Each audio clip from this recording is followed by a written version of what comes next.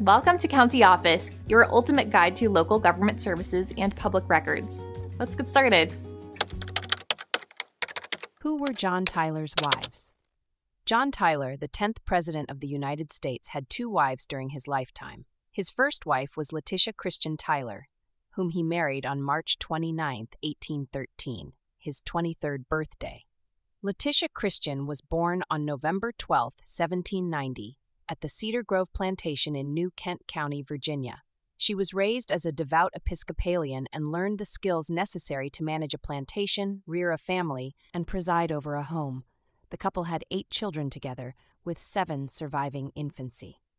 Letitia became the First Lady of the United States when her husband assumed the presidency in 1841, following the death of President William Henry Harrison. However, due to a stroke in 1839 that left her permanently disabled, she was unable to perform the duties of First Lady and delegated them to her daughter-in-law, Priscilla Cooper Tyler. Letitia passed away on September 10, 1842, while still in her role as First Lady, becoming the first person to die in the White House. After Letitia's death, John Tyler married Julia Gardiner, who was significantly younger than him.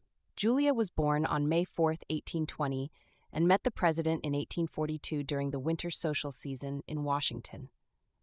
Their relationship blossomed after a tragic incident on February 28, 1844, when Julia's father, David Gardiner, was killed in the explosion of the USS Princeton's gun, the Peacemaker. This event brought Julia and the president closer together, leading to their marriage on June 26, 1844. Julia Gardiner Tyler became the second wife of President John Tyler and served as the First Lady of the United States for the final 8 months of his presidency.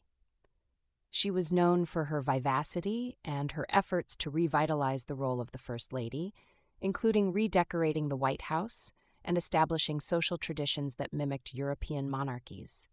The couple had 7 children together and moved to the Sherwood Forest Plantation in Virginia after leaving the White House.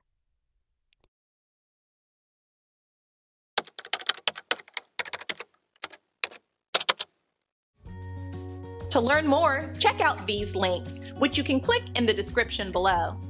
And feel free to comment your questions. We're here to help. Thanks for tuning in to our video. Please like and subscribe and leave a comment below. See you in the next video.